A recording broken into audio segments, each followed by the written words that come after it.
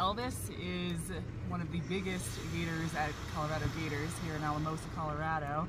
He is 12 feet long and definitely knows his size. He will come at you with a grumpy attitude if you come into his enclosure. So he's one to watch out with, but he's also kind of lazy too. So right now he's just kind of chilling and waiting for some chicken to be thrown into his mouth.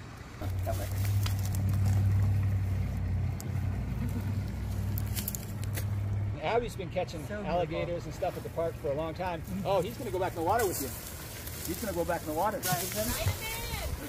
Wow.